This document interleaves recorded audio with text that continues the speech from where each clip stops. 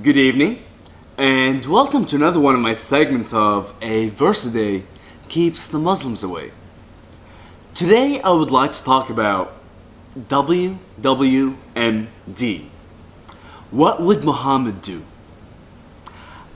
Today's message is, what does it take to become a true Muslim? What kind of message did Muhammad set forth for his followers? Every religion, every creed, every dogma has a role model, has a concept, has some sort of idea that people try to follow, people try to live by. People know that this is the way, this is the path of righteousness. So let's see what Mr. Mo had set forth for generations to come. First, I'd like to share with you a couple verses from Surah Al-Anfal, Al-Quran, chapter 8, verse 60.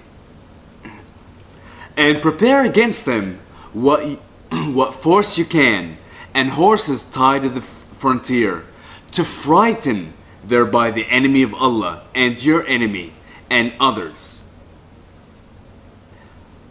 So here we're talking about do whatever you can to frighten your enemy. And by the way, in Arabic, instead of frighten, it's really talking about وَأَعَدُّ لَهُم مَّا اسْتَطَعْتُم مِّن قُوَّةٍ وَمِن رِّبَاطِ الْخَيْلِ تُرْهِبُونَ بِهِ عَدُوَّ اللَّهِ. Turhibun. Irhab is to terrorize, comes from terrorism. So things haven't really changed over the past 1500 years. The next one I really want to go to is verse 65, where it says, O Prophet, urge the believers to war. If there are 20 patient ones of you, they shall overcome 200. I'm just going to stop right there. O believers, urge them to war.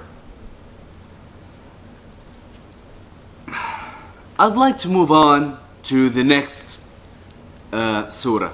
Surah Al-Tawbah, the book of repentance. Al-Quran, chapter 9, verse 113. It is not fit for the Prophet and for those who believe that they should ask for forgiveness for those who don't believe, for the unbelievers, even though they should be near relatives, after it has become clear to them that they are inmates of the flaming fire. So what kind of message was Muhammad, is the Quran setting for every single Muslim? 1. It's telling Muslims to terrorize those who do not believe. 2. It's telling the believers to wage war against the non-believers. And 3. It's telling the believers and the Muslims and O Prophet to not even ask for forgiveness for those who don't believe. What kind of message is that? What kind of person says that this is a religion I am leading? I am here in the name of God, telling you to wage war, to kill, to terrorize, to ask for non-forgiveness. Seriously, put aside the fact that he is your prophet and think about it.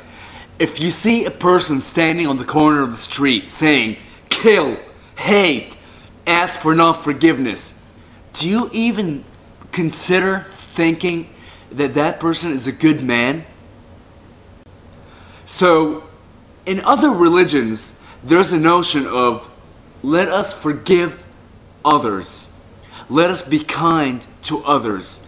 This is a message of peace, of prosperity, of hope, of kindness. Yet, we are told that this is the religion of peace, even though it's telling you to hate. It's telling you to wage war. It's telling you to terrorize. It's telling you to not forgive. How can he call this a religion of peace? You need to make peace within yourself. You need to forgive yourself. You need to forgive your past. You need to make peace with your past. Make peace within your present in order to claim that you live a religion of peace and strive to live in a peaceful world. That's all I have to say for today. You have a good night and see you soon.